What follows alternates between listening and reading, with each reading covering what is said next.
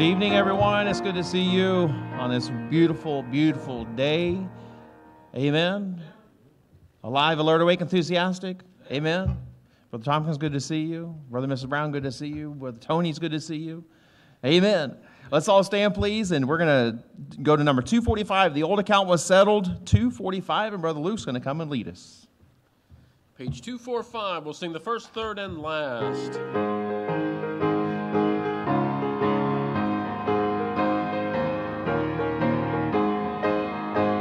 There was a time on earth when in the book of hell an old account was standing for sins yet unforgiven. My name was at the top and many things below. I went unto the keeper and settled long ago, long ago, long ago.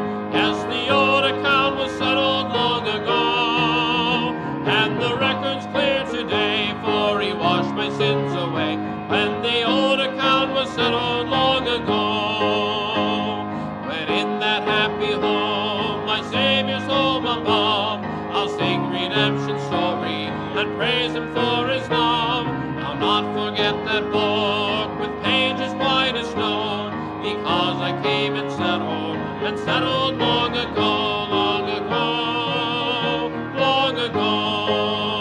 Yes, the old account was settled long ago, and the record's clear today, for he washed my sins away. When the old account was settled long ago. O sinner, trust the Lord, be cleansed of all your sin, for thus he hath provided for you to enter in. And then if you should live 100 years below, up there you'll not regret it. You settled long ago, long ago, long ago.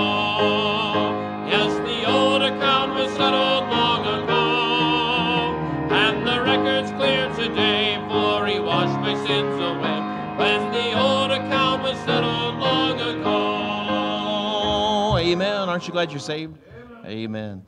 Don't forget, tomorrow is the statewide day of prayer, fasting, and humiliation. I read the article from our State House of Representatives, and so I encourage our church to let's participate in that. Let's be in prayer for our country, for our state. Tomorrow, we have a lot of other Christians around the state that are going to be praying with us, and so let's rally around and just pray for our country. It's very important. Also, Brother Green, he is pastor of Parker Memorial Baptist Church, and I've, for the last 25 weeks, been a part of their prayer call. He has a weekly prayer call. It was every day for a while, and then they went to 3 days a week. And then towards the end of this month, we're going to go back to every day, and for 40 days between then and the election, take the election and go back 40 days. We'll be praying every day, and there will be a team of pastors around the state fasting and praying. And if you want to join us, the day of my team is on Thursday. If you want to listen in on the phone calls, on the prayer call, you don't have to say anything. You don't even have to announce yourself, but you can be there with us. It's at 7 in the morning. On Thursday is when my team and some pastors in the area will be praying. So if you want to join us, you can do that, and we'll be doing that until the election. So I just want to encourage everybody. We've got to pray. We've got to pray. Only God can intervene and affect change. So amen. It's good to see everybody. Glad to know the Lord kept you safe and brought you back this evening. So let's open up with a word of prayer. Heavenly Father, I thank you and praise you, Lord, for this chance that you've given us to come to church. And I pray, Lord, that you please meet with us this evening. Lord, I know we all need to hear from you. I ask that you'd please send your Holy Spirit to come down and speak to our hearts and to prepare our hearts for what you have for us from your word. Bless the service. Lord, bless each heart. Those who were not able to make it, I pray, the Lord, that you'd please feed them. Lord, give them a special something from you tonight. I pray, Lord, that you please be with those who are sick, those who weren't able to make it.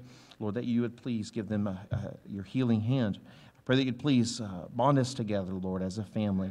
I pray that you'd please help us as a church. Lord, to always look to you and always keep our eyes on you, and Lord, to follow you as faithfully as we can. Lord, please bless our time together tonight. I pray this in Jesus' name. Amen. You may be seated. As you're seated, take your hymn books, turn to page 327. Sing Higher Ground, page 327.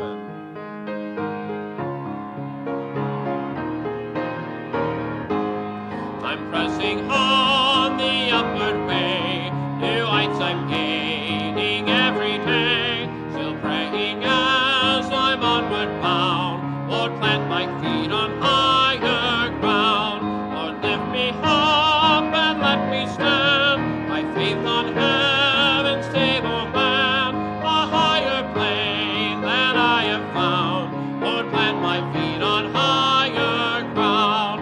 I want to live above the world, though Satan's darts at me are hurled. Lord, faith has brought the joyful sound, the song of saints on higher ground. Lord, lift me up and let me stand, my faith on heaven's stable land, a higher plane than I have found. Lord, plant my feet on higher ground. I want to scale the utmost height and catch a gleam of glory bright, but still I'll pray till heaven I've found. Lord, lead me on to higher ground. Lord, lift me up and let me stand, my faith on heaven's table land, a higher plane than I have found. Lord, plant my feet on higher ground. Amen. Amen. Amen. A few announcements this evening.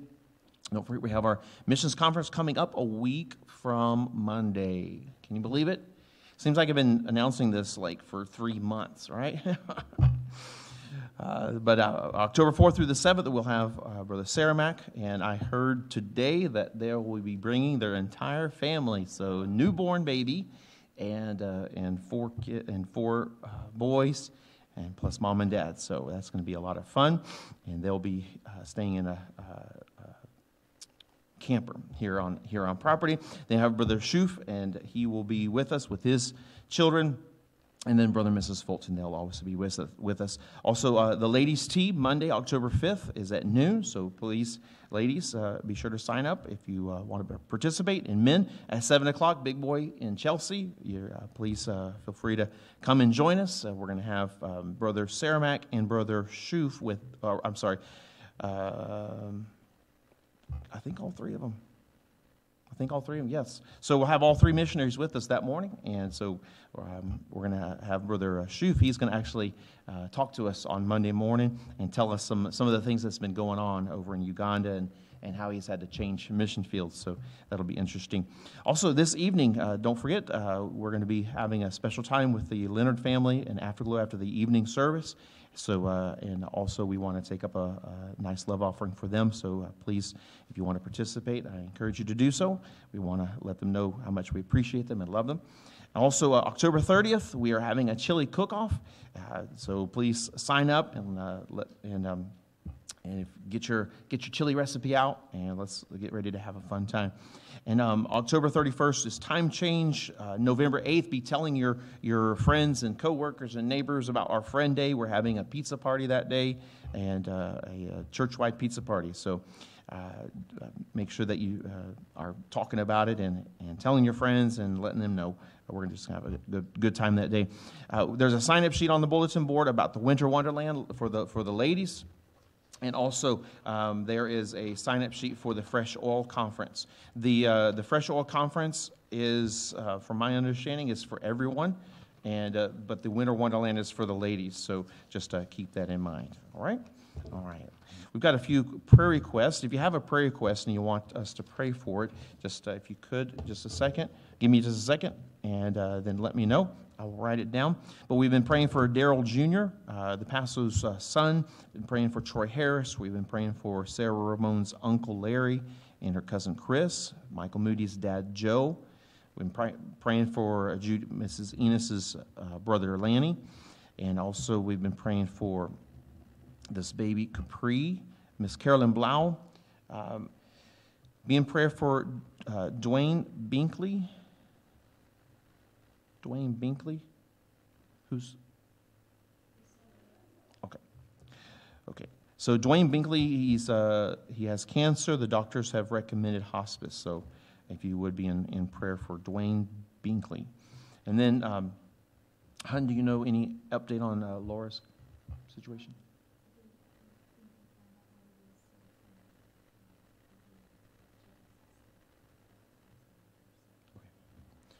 All right, so just continue praying for Laura Osborne and her health issues. Also, Brother and Mrs. Lantis, be in prayer for their health. Brother Tompkins and his post-polio syndrome, the Lord has been helping him, but we'll continue praying for him. And Christy Moody and her job situation. Bill Cristobal, Miss Nancy and Miss Patty's brother who has cancer. We've also been praying for Brother Tony's men's Bible class. Be in prayer about that. And then Linda, Kathy Johansson's sister, fell and broke her hip in 3 places. So if you would be in prayer for her. Brother Tony, what is your mom's name? Judy. All right, be in prayer for Judy, Brother Tony's mom. She is in the hospital. Can you give us a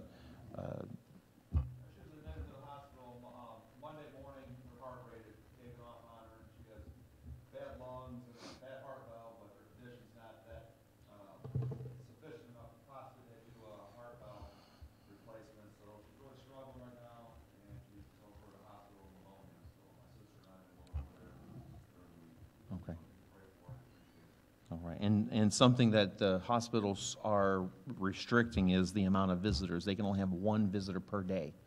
So it's like you have to pick who's going to visit them, and they have to stay with them 24 hours. You can't have multiple people. So it's been a challenge for them. So does anybody else have a prayer request that they would like to mention before we go to prayer? Yes, ma'am. Okay. Praise the Lord.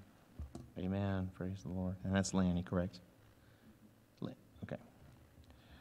Sorry if I ask questions I should know. I don't know how many brothers you have, so I'm just making sure it's the right one. Okay. All right. Praise the Lord. Praise the Lord. We'll keep praying. Keep praying. All right. Anybody else have a prayer request? Okay. Be in prayer for the missions conference coming up. A little over a week. And we've got a great program and exciting, and have an exciting time. Also continue praying for our church prayer request of the 3 families, and just asking the Lord to help us make connections with folks in our area. Amen. All right. So with that in mind, I'm going to have Miss Melissa play a hymn, and we can go to prayer and pray over these requests.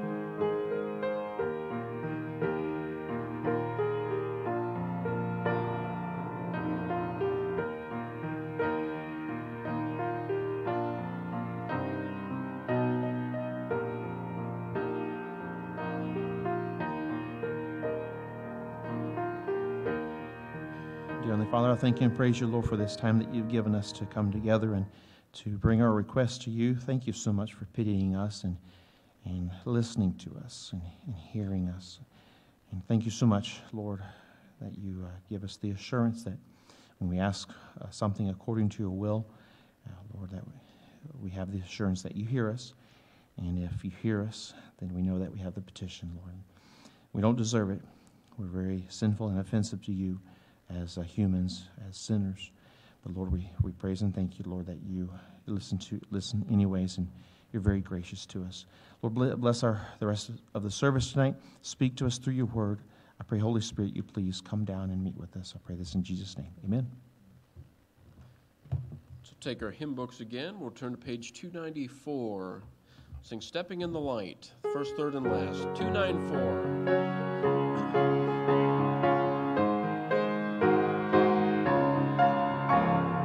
Trying to walk in the steps of the Savior, trying to follow our Savior and King, shaping our lives by His blessed example. Happy, how happy the songs that we bring. How beautiful to walk in the steps of the Savior, stepping in the light, stepping in the light. How beautiful to walk in the steps of the Savior, led in paths of light, walking in footsteps of gentle forbearance, footsteps of faithfulness, mercy, and love, looking to Him for the grace freely promised. Happy, how happy our journey along. How beautiful to walk in the steps of the Savior, stepping in the light, stepping in the light. How beautiful to walk in the steps of the Savior, led in paths of light, trying to walk in the steps of the Savior. Upward, still upward, we'll follow our guide.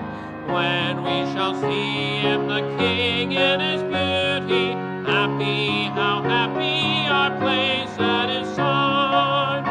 How beautiful to walk in the steps of the Savior, stepping in the light. How beautiful to walk in the steps of the Savior, led in paths of light. Amen. Brother Tompkins, I apologize. I did not get a letter in your box, so forgive me for that. But let's go to Luke chapter 18, verses 1 through 8. We'll read Luke 18, 1 through 8. We'll get right into the Bible study tonight. Luke 18, 1 through 8. And all right, verse 1. It says, And he spake a parable unto them to this end, that men ought always to pray and not to faint, saying, There was in a city a judge which feared not God, neither regarded man. And there was a widow in that city, and she came unto him, saying, Avenge me of mine adversary. And he would not for a while, but afterward he said within himself, Though I fear not God, nor regard man, yet because this widow troubleth me, I will avenge her, lest by her continual coming she weary me. And the Lord said, Hear what the unjust judge saith. And shall not God avenge His own elect, which cry day and night unto Him, though He bear long with them? I tell you that He will avenge them speedily. Nevertheless, when the Son of Man cometh, shall He find faith on the earth. Let's pray. Heavenly Father, I thank you and praise you, Lord, for a chance to teach from your word. I ask you, Lord, that you please teach us something from your word. Please challenge our hearts regarding this matter of prayer. I pray, Lord, that you please, Lord, give us victories. I pray that you please let us see your power. Let us see you flexing your muscles and showing your power and showing us what you can do. Lord, increase our faith. I pray that you please meet with us this evening and teach us something from your word. Please fill me with your Holy Spirit's power, and please hide me behind the cross of Jesus. I pray that you please help us to see Jesus tonight and to be challenged, Lord. I pray this all in Jesus' name. Amen. Amen. We've been talking about prayer and going through different topics about prayer. And this week we're going to be talking about importunate praying. Importunate praying. But in review, we a few weeks ago we talked about praying for missionaries, and we talked about some specific things that we could mention in prayer when we're praying for our missionaries. And one of the things that we talked about was that we could pray that the word of the Lord would have free course. And that's so needy, is the word of the Lord to have free course. Our missionaries, they're on the front lines of the spiritual battlefield, and God's got to intervene, and they've got to have, the word of God has got to have free course. Also, we said that the word of the Lord would be glorified. And we talked about how that we should pray that the missionary would be delivered from unreasonable and wicked men and women. There are so many people out in the foreign field that have been indoctrinated generation after generation, after century, with false cults and pagan religions. And these people, when Jesus Christ comes to them, many times it's not accepted very readily, and there are some very wicked people that will oppose it. We also talked about praying for our missionaries and their personal state of being, their spiritual state of being, their emotional state of being, their physical state of being. Many times missionaries go to a foreign field, and a lot of times they can't even drink the water from the tap. They can't even brush their teeth with the water there. They have to use bottled water, or else the water is just not sanitary, and it will do very, very grave damage to their systems or emotionally. I know that the first year and a little bit that we were in Costa Rica, living there in downtown, or pretty much not downtown, but in the city, the noise level was something we were not accustomed to, and a good night's rest, a good peaceful night's rest, was just something that we couldn't get, and it started affecting our spirit. And our missionaries, they have to go through those things and adjust. So we just need to pray for them, and also spiritually that they'll be able to continue their walk with God and stay close to the Lord. We talked about praying for our missionaries. Pray that the missionary would be granted utterance, the words to speak, and also that he would be given a chance to speak, and that he would be able to speak boldly. Also that he would be able to make known the mysteries of the gospel, and that a door of utterance to speak the mystery of Christ would be given them. We also then went to audacious praying. And I asked the question, when we pray, do we ever dare to pray for the unprecedented? Have you ever in your prayer life, have you ever been so bold? That's the kind of prayer that God wants us to pray. He wants us to pray boldly. And I said, it's been said that God's only limitation and condition of prayer is found in the character of the one who prays. Remember what Jesus said? He said, according to your faith be it unto you. And so God's only limitation and condition of prayer is found in the one doing the praying. I said, number one, under audacious praying, God delights in responding to daring prayers. He loves responding to daring prayers. We talked about the Syrophoenician lady, how that she was not an Israelite, she was a foreigner, and yet when she saw Jesus in her neighborhood, she crossed the lines of ethics and said, I've got to ask Jesus for this request. I've got a daughter who is tormented, and Jesus at first, said no to her and said, hey, I don't need to cast the bread to the dogs. And she said, well, even the dogs get a crumb. And what I'm asking you is just a crumb. It's just a little thing. You're such a big God. You're so capable, and I believe this is just a small thing for you. And Jesus said, according to your faith, be it unto you. And God delights in those kind of prayers. Number two, God encourages us to ask as freely for the impossible as for the impossible. And if we think about our prayers, the only thing to God, all of our difficulties are the same size. They're all smaller than Him, and that's an encouraging statement that all of our problems are smaller than God, and God can handle it. And so He encourages us to ask freely for the impossible as for the possible. And number three, I said God wants us to pray audaciously, boldly, and daringly. Pray audaciously, boldly, and daringly. Then we talked about being united in prayer. We talked about how that in nature, a single capillary of a tree is nothing by itself. But if you reproduce that capillary and you tie it in with another capillary and you tie it in with another one and another one, and you keep doing that over the long course of a year or 10 years or 5 years, you've got a formidable tree right there. You've got a possibly, we've talked about the redwood forest over in California. The humongous trees have been around for thousands of years. And it's just one single capillary at a time that has grown. And being united in prayer is like that with us. Is when we are all in one accord, when we are united in prayer about something, there's strength in numbers. The common factor between a single capillary and also a single cell of a person, the single cell of a person, you multiply that by trillions and you get a human body. And the common factor is that alone they are insignificant, but when you unite them, you have great structures, you have great creatures, you have great things. Now tonight we're going to talk about importunate praying, and before we get there, I want to just review this little bit about united in prayer. I said, number one, faith is infectious. Faith is infectious, and infection spreads where numbers congregate.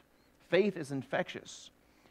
And both Scripture and contemporary experience indicate that there's a cumulative power in united praying. And our faith should be like a virus. Our faith should be like a virus. I said, number two, unbelief thrives more readily in isolation. Unbelief thrives more readily in isolation. Only with great difficulty can you start a fire with a single stick. Have you ever tried that? It usually takes two to start a fire. I said, number three, the Lord suggested united praying to intensify our prayer force. It was at a united prayer meeting that the mighty power of Pentecost was unleashed. So the Lord, He suggests that we be united in praying. I said, number four, it was when the believers lifted up their voice to God with one accord that the place was shaken. When they lifted up their voice with one accord, the place was shaken. Acts 4:31 says, when they had prayed, the place was shaken where they were assembled together. And they were all filled with the Holy Ghost, and they spake the word of God with boldness. So whenever they were united in prayer. Number five, I said, it was the prayer of the whole church that secured Peter's release. It says that prayer was made without ceasing of the church unto God for him. It was the prayer of the whole church. They were united in prayer. What does Ecclesiastes say? It says a twofold cord cannot be broken, or a twofold cord or a threefold cord cannot be broken. And there's strength in numbers. Number six, the missionary enterprise had its birth in a united prayer meeting of church leaders in Acts 13. If you look at that, you'll see that they were fasting and praying, and they were busy doing that. The missionary enterprise had its birth in a united prayer meeting. And tonight we're going to talk about importunate praying. If you have your Bibles, if you could turn over to Luke 11, I want to read you another little parable, another little story, and get into the Bible study this evening. Luke chapter 11, verse 1. Luke 11, verse 1, it says, and it came to pass that as he was praying in a certain place, when he ceased, one of his disciples said unto him, Lord, teach us to pray, as John also taught his disciples. And he said unto them, when ye pray, say, Our Father, which art in heaven, hallowed be thy name, thy kingdom come, thy will be done. As in heaven, so on earth, give us day by day our daily bread. And forgive us our sins, for we also forgive everyone that is indebted to us, and lead us not into temptation, but deliver us from evil. And he said unto them, which of you shall have a friend, and shall go unto him at midnight, and say unto him, Friend, lend me 3 loaves, for a friend of mine is in his journey is come to me, and I have nothing to set before him. And he from within shall answer and say, Trouble me not, the door is now shut, and my children are with me in bed. I cannot arise and give thee. I say unto you, though he will not arise and give him because he is his friend, yet because of his importunity, he will arise and give him as many as he needeth. And the Lord, He wants us to pray with importunity. Pray with importunity. What does importunity mean? There's a blank. What does importunate mean? There's a blank on your sheet. It says the word importunate means shameless persistence. Shameless persistence. Shameless persistence. Our Lord Jesus taught his disciples using two methods. He used contrast and he used comparison. These two stories do not tell us that our God is a stingy neighbor who begrudgingly stirs himself from sleep to give us what he wants, or does it say that our God is an uncaring judge that reluctantly doles out justice just to keep himself from going insane because we won't stop asking? No, God here is illustrating to us one of the secrets of prevailing prayer. Prevailing prayer. Think about this. If an ungenerous neighbor can, in the end, be coerced by a friend's shameless persistence into granting his request, how much more will our Heavenly Father give us what we need when we ask him importunately?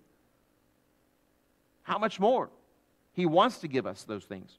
If an unjust judge can be badgered into giving justice to a wronged widow simply because she wearied him with her appeals, how much more will God respond to the urgent cry of his children?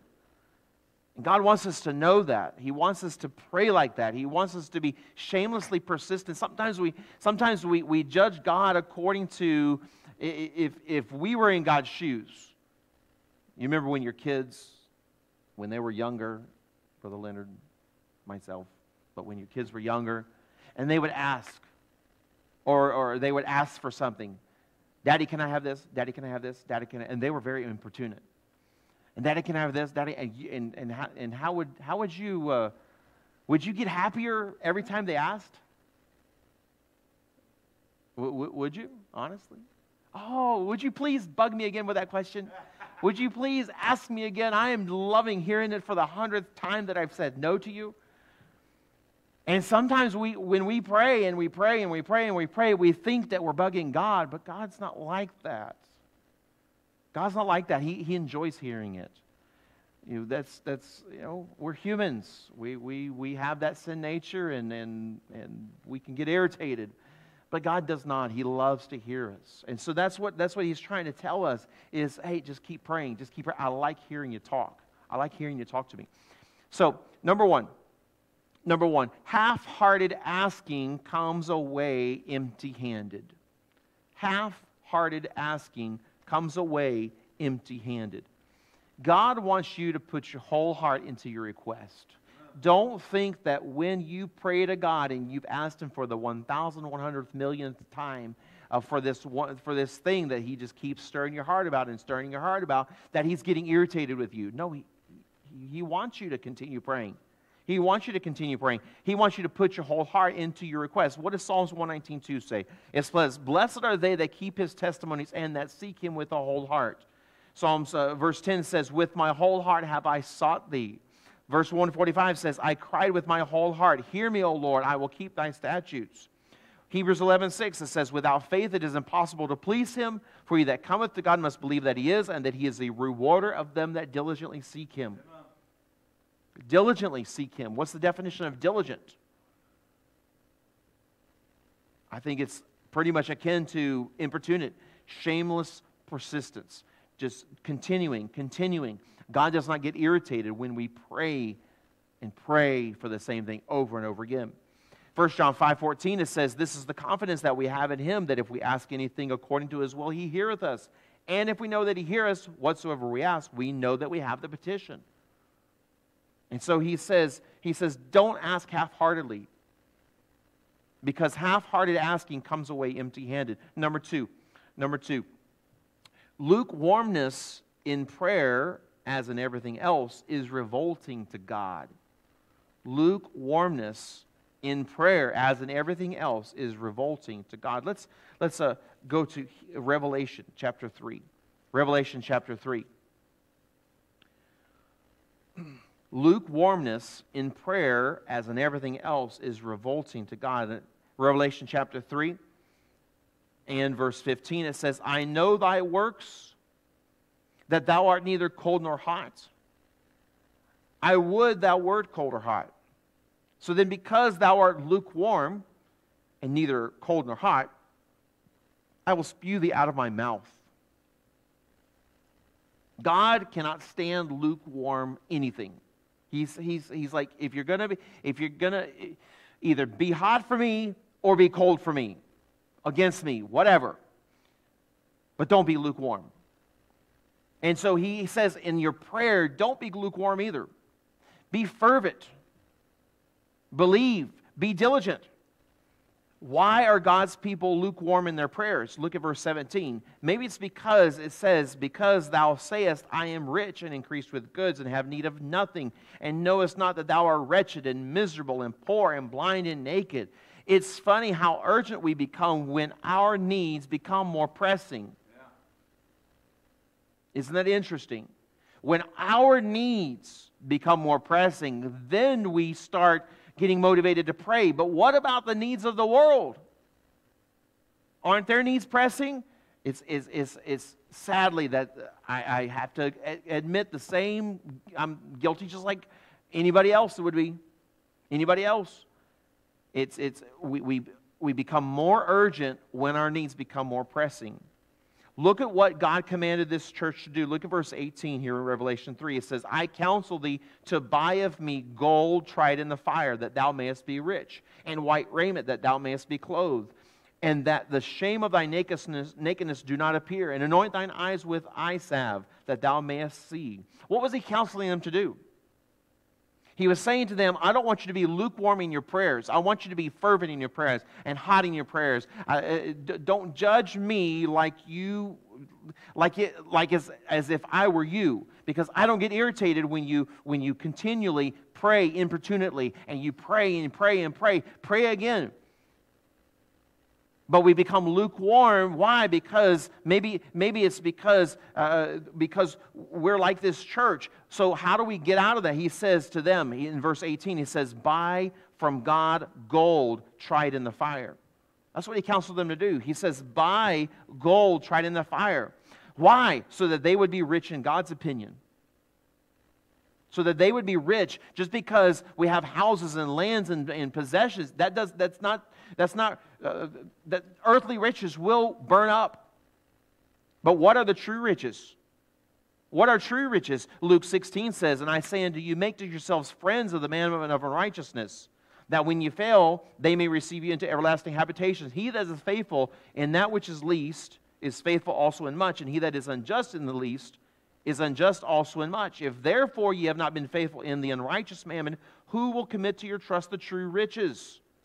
And if you've not been faithful in that which is another man's, who shall give you that which is your own? No servant can serve two masters, for either he will hate the one and love the other, or else he will hold to the one and despise the other. You cannot serve God and mammon. God does not want us to be lukewarm in our prayer life. He wants us to be fervent. He wants us to be hot for Him. He wants us to seek diligently. He wants us to believe in Him. He doesn't want us to think that by our importunate praying and praying, oh, I've been praying for this for how many years? That's a blessing. I remember the story. I believe it was George Mueller that was praying for 5 of his friends to be saved. 5 of his friends. In a year or so, a couple of them got saved. About 5 or so years later, another one of them got saved. About 15 years later, another one of them got saved. And 42 years later, that 5th one still wasn't saved. George Mueller dies. And shortly after his death, the man gets saved. For 42 years, he prayed and prayed and prayed and prayed. God never gets tired of that. God never gets tired of that. If we follow this counsel regarding what true riches are and work to acquire them, we will not be lukewarm in our prayers. If we will say, I am going to strive after the true riches. I'm going to be fervent in my prayer for the true riches. He also said, buy white raiment. Buy white raiment. So they would be truly clothed by God's standard, not man. Sadly, many Christians, we think of ourselves more highly than we ought to think. We say, I don't smoke, I don't chew, I don't run with those that do, I must be a good Christian.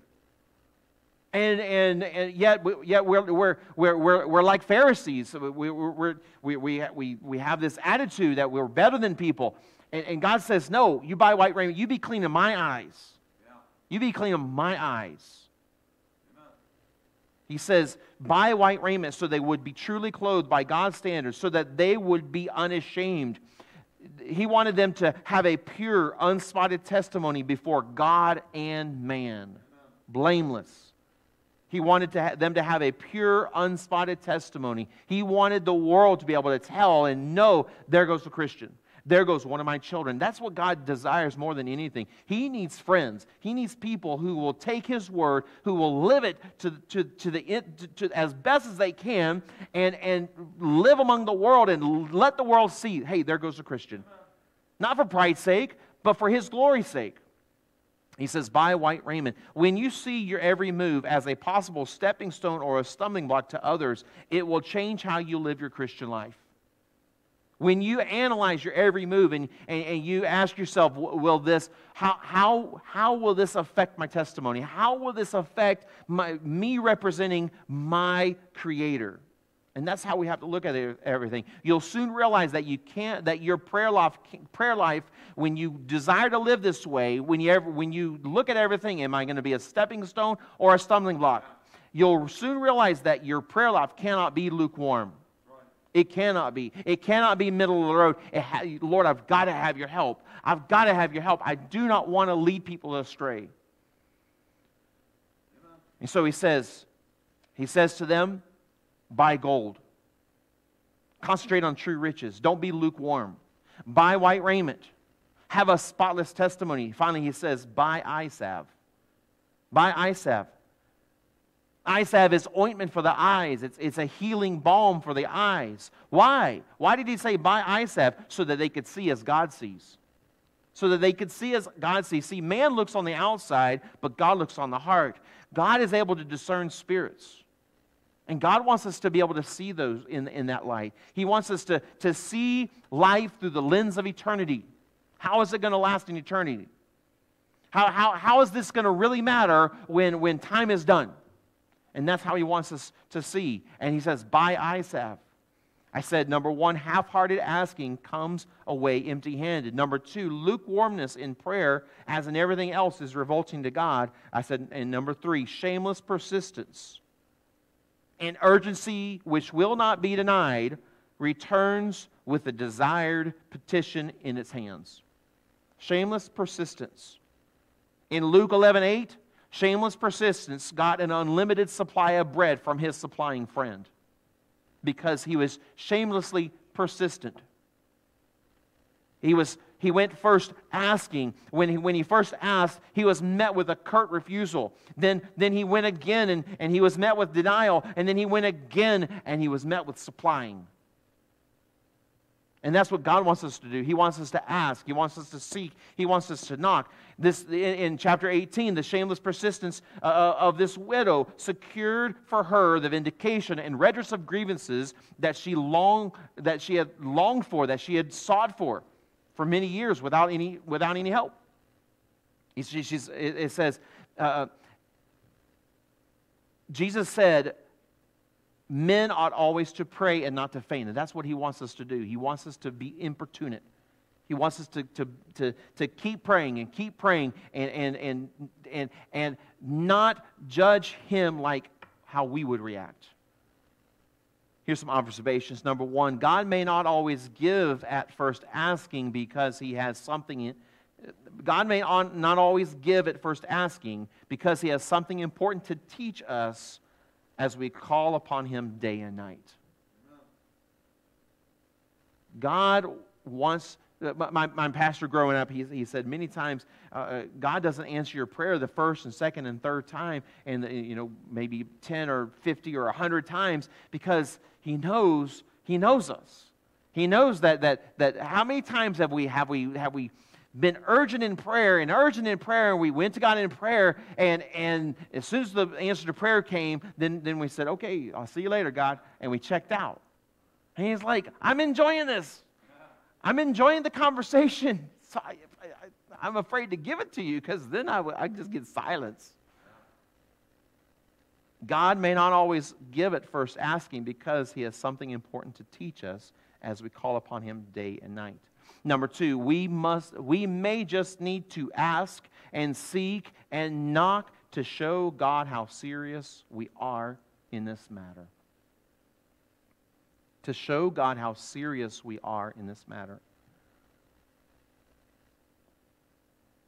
God knows us better than we know ourselves. He studies us. He knows our character, who we are in private, who we are when nobody else is watching.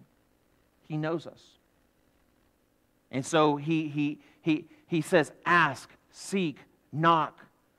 Enjoy this time. You see, God is not a genie where we just rub the lamp and poof. You want me to do the genie again, right? Remember that day?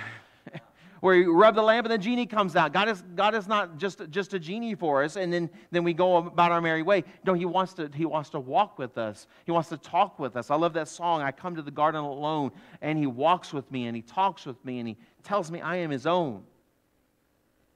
And that's what He enjoys. He wants us to ask. He wants us to seek. He wants us to knock because He wants to know how serious are we.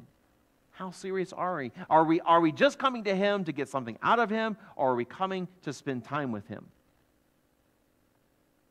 And number three, God is not impatient of our constant coming to Him and asking, and He will respond to our importunity. God is not impatient of our constant coming to Him and asking, and He will respond to our importunity. What a loving Heavenly Father we have. One of the things that I love in the Bible that the Word of God says in Psalms, it says that He pities us as little children. Amen. He pities us as little children. And it makes me think of a mother and her little one trips and falls or does something and is hurt and is crying and is brokenhearted, and that mother just takes that little one up in her arms and just consoles and comforts. And that's our Heavenly Father to us. It doesn't matter how many years this physical body has. We should always desire to be coddled in our Father's arms. Amen? It doesn't matter. It doesn't matter if you're 50 or 60 or 70 or 80. Your heart's desire should be, Lord, wrap me up in your arms. I want to sit in your lap. I just want to be close to you. He's not impatient with us. He's not impatient with us. He wants us to constantly come to Him and ask Him. He wants us to prevail in prayer. And He enjoys that time. He doesn't get impatient. He doesn't reprimand us because we pray and we pray again and we pray again, even if it's forgiveness. Can you believe that? Even if it's forgiveness, even if it's where it's something wrong that we've done and we've done it how many times? He says, just come. Talk to me about it. Talk to me about it. Importunate praying. That's how He wants us to pray. He wants us to pray importunately. He wants us to understand that we're always welcome. We're always welcome at His feet. Let's pray. Heavenly Father, I thank You and praise You, Lord, for a chance to preach Your word. I ask You, Lord, to please teach us something from the Word of God. Help us, Lord, to see this. And Lord, if there's something, a matter in our heart that we've been praying about and seeking Your face about, I pray, Lord, that You please help us, Lord, to stay faithful and be consistent. Help us, Lord, to not get discouraged and get disheartened. Help us not to listen to Satan, and as he just tries to discourage us from praying again and talking to You, and trying to get us to think that You don't listen to our prayers and You don't answer prayers. Yes, You do, Lord. I pray, Lord, that You please help us, Lord, to be faithful. Help us, Lord. Jesus, You said, when You return to the earth, will You find faith on the earth? I beg You, Lord, that in our generation, Lord, help us to be faithful so that that question that You asked Your disciples, will I find faith on the earth? Lord, help us to be able to say yes. Yes, Jesus. It sounded like You were doubtful. Lord, help us to be faithful into the end. Those that want to please God, they've got to have faith that He is, and He's a rewarder of them that diligently seek Him. Help us, Lord, to be diligent. With our heads bowed and our eyes closed, I'm going to ask Miss Melissa to play a hymn of invitation. Let's take this time to talk to the Lord and do business with Him.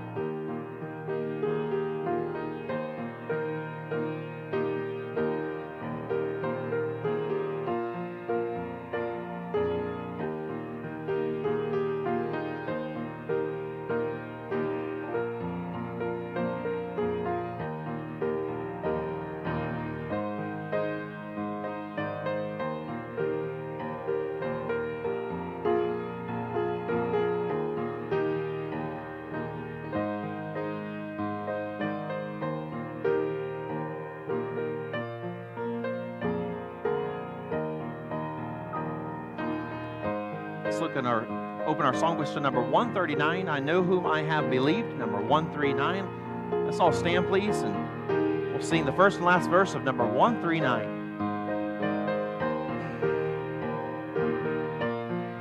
Number 139. I know not why God's wondrous grace to me He hath made known, nor why unworthy Christ in love redeemed me for His own. But I know whom I have believed, and am persuaded that He is able to keep that which I've committed unto Him against that day. I know not when my Lord may come, at night or noonday fair, nor if I walk the vale with Him, or meet Him in the air. But I know whom I have believed, and am persuaded that He is able to keep that which I've committed unto Him against that day. Amen. Amen. Amen. Let's bow for prayer, and then we'll be dismissed. Heavenly Father, I thank You and praise You, Lord, for a chance to come to church. I pray, Lord, that You please challenge our prayer lives. I pray, Lord, that You please help us not to get discouraged. Lord, some of those prayer requests, Lord, we've just got to pray it through. I pray, Lord, that You please encourage our hearts. I pray, Lord, that You please give us these prayer requests that we can labor in prayer, we can prevail, and Lord, we can experience that joy of a sweet victory, of a long, drawn-out prayer request. I pray, Lord, You please bless our folks as they head to their houses. I pray that You please give them safety, watch over them, and bring us all back safely on Sunday. I pray, Lord, please bless them. In Jesus' name I pray. Amen.